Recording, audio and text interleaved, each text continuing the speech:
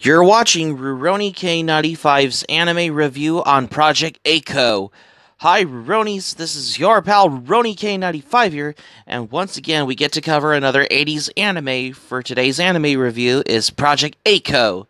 Project A-ko is a 1986 Japanese science fiction anime film that had several sequels and a spin-off. The film focuses on a happy-go-lucky 16-year-old red-haired, sailor-suited teenage schoolgirl Eiko Magami, who owes on her magical adventure from high school to outer space as she struggles to finish her homework, rescue her friends Seiko, and save the Earth from an evil alien invasion.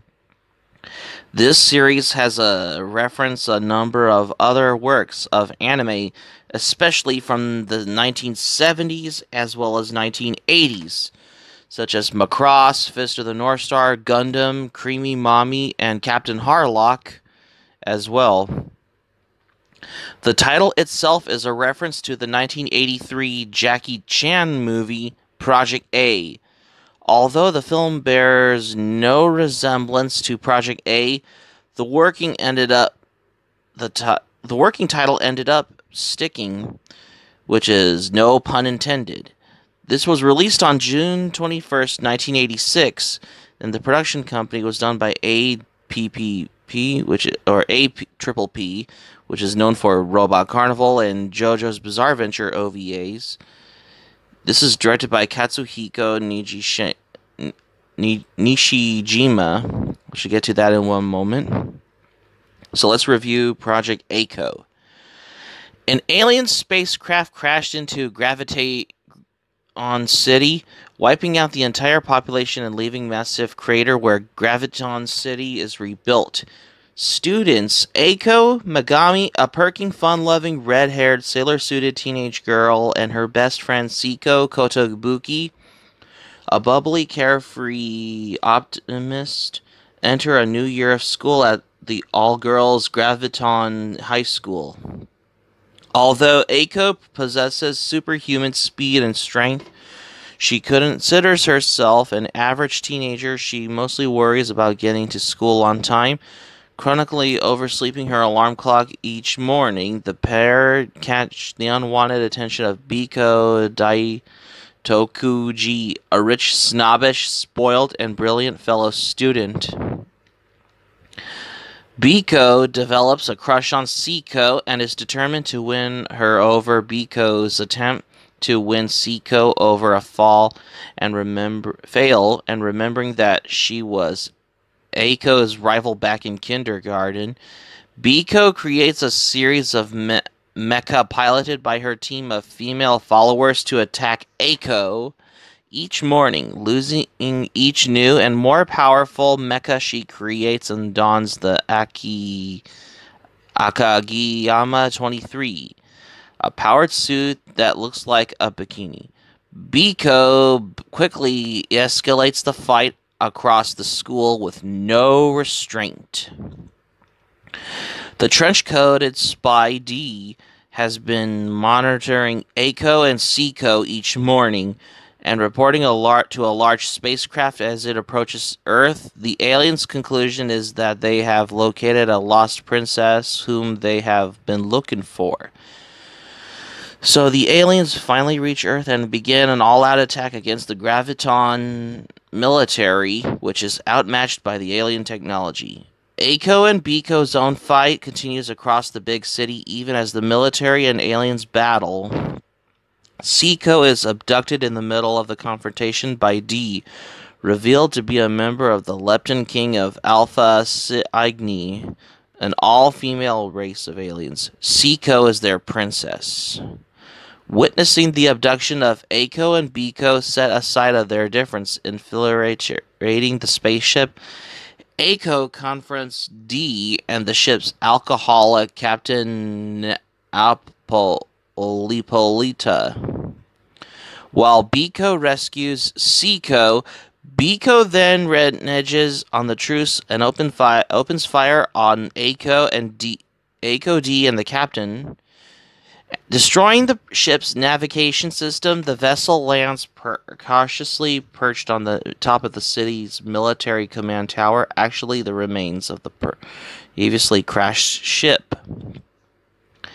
Eiko happily awakens the next morning, sore from the previous day's adventures, and walks with Seiko to school in their new uniforms. The girls pass by a disheveled D and the captain begging for donations to repair their ship. The film ends with Biko ready for yet another fight, smiling as Eiko appears on the horizon. And that's how you end this anime movie.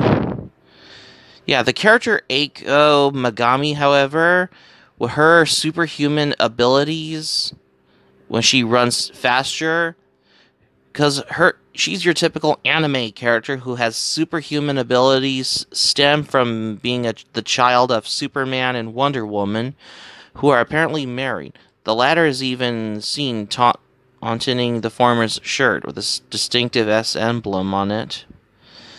Yeah. So, for the character Captain Napolita, yeah, it's basically like a parody of Captain Harlock, because, Captain Harlock was created by Leiji Matsumoto. But the most interesting scene that got me amused is where Eiko fights that schoolgirl who resembles Kenshiro from the Fist of the North Star franchise. Yeah, that schoolgirl character, Mari, which is basically looks like if Kenshiro had a twin sister. Because this anime movie, Project A.K.O. came out in 1986, probably around the same time as Fist of the North Star anime TV series from 1984, as well as Call Me Tonight OVA, Urusei Yatsura movie 4, Lum the Forever, which is like 3 months after the final season of the Urusei Yatsura anime TV series, I guess. But yeah, and also for the character Miss Ayumi, who is the teacher at the Gravitons High School. Miss Ayumi is modeled after the lead character of another anime TV series, Creamy Mommy, which is a magical angel girl anime TV show of the 1980s. Looks definitely modeled after the lead character from Creamy Mommy. Like, if I get to cover and speaking of which, if I get to cover one of the Project A.K.O. anime sequels and a spin-off, then I would have get to have it for the most part of my anime review. But yeah. Oh, and the production and the releases for Project A.K.O., however, production of the first movie has included several artists who would later create other popular works, including Kiya Asayama and Atsuko Nakajima. Also noted is the Western source of the soundtrack, credited to Joey Carbone and Richie Zito.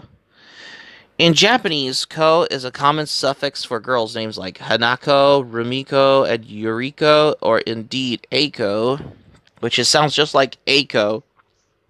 The literal meaning is child or so.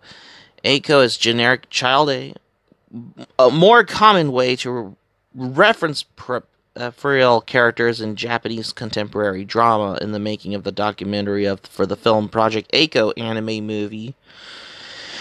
It is stated that Eiko, Biko, and Seiko were intended as generic Jane Doe type names.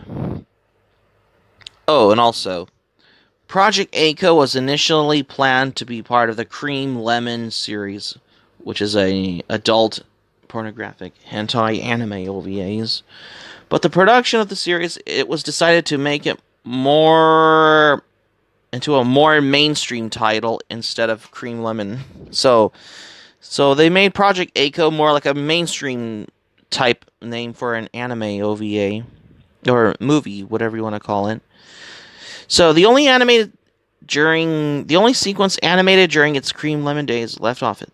The revised production, such as Biko's private bath scene, in a nod to Project A.K.O.'s origins as a Cream Lemon episode. But the owner and the several working girls from the brothel, like the pop chaser from Cream Lemon, where the director Katsuko Nishijima was one of the animators, can be seen in one of the classrooms. Eiko and Biko crash through during a fight sequence in the film, and the director Katsuko Nishijima states, possibly in jest, that he took on this project because he was missing some teeth at the time and needed the funding from this film to buy new ones. No pun intended. So the film Project A.Ko was released to theaters by Shochiku-fuji on June 21st, 1986, alongside a shorter film titled Going on a Journey, Ami Final Chapter. Pony Video distributed the film via VHS and Laserdisc later in the year. And yes, Project A.Ko was released on VHS by Central Park Media, which is the first video released in 1991. In the 90s, they later released a dubbed version produced by Manga Entertainment to VHS in 1992. The English dub for the rest of the franchise was produced with Ocean Studios instead. After releasing Project A.Ko on DVD in its original widescreen video format, Central Park Media later released a collector's series version in 2002, which features remastered video and coloring, a large number of A.Ko-related extras, commentary and interviews by many of the Project A.Ko staff, and a free Project A.Ko soundtrack CD. On May 17, 2011, Eastern Star, courtesy of Discotheque Media, released a newly remastered Region 1 Project A.Ko DVD. It contains many of the extras of the original Central Park Media release, minus the soundtrack CD, which is quite obvious, does not include the soundtrack to the anime movie Project A.Ko. And speaking of which, Katsuhiko Nishijima, who directed Project A.Ko, has directed some other animes such as Labyrinth of Flames, Agent Aika, Sailor Victory, Magami Paradise, Hono no Tenko Sei, and he also did Aika R16 Virgin Mission, G-Taste, Nozoki Anna, and every other anime. He also directed Project A.Ko Gray Side / Blue Side, which is one of his more recent works. Oh yeah, and the Trenchcoat guy and the character D in Project A.Ko, in the Japanese version, he was voiced by Tesho Genda, who's known for the voice as younger Toguro in Yu Yu Hakusho, Lum's ex-boyfriend Rei in Urusei Yatsura. He also voices Captain Tennille's impersonator in JoJo's Bizarre Adventure Stardust Crusaders. He also does the voice as Violence Jack in Violence Jack Harem Bomber OVA, and he also does the Japanese voiceover for Optimus Prime in the Transformers as well.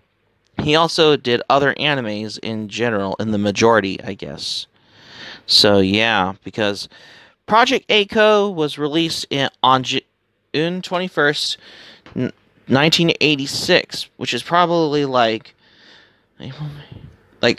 3 months after the final season of Urusei Yatsura anime TV series, because this was the 80s.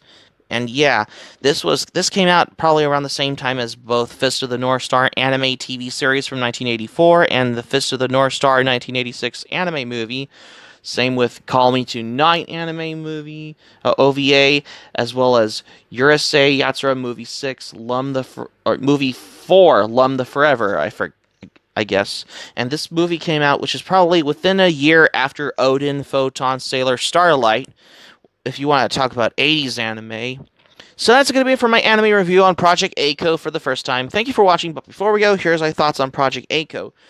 When I first watched Project A.Ko, this got me to get the ball rolling if I can cover one of the sequels of Project A.Ko as well as the spin-off, but that's probably for the most part in my future anime reviews, I guess. Hope subscribe for content. My anime plan link in the description down below. You can share this video on your Twitter and Facebook if you have Twitter and Facebook account, and all social media. Be sure to give this video a thumbs up by clicking on the like button on this video. Feel free to leave it in the comments section below in this video. Be sure to subscribe to my channel, RuroniK95. Feel free to join my channel, especially if you're new to my channel. Hit the notifications bell button. Be sure to get notified as well, and keep it otaku for this anime review. And I got another anime review coming up.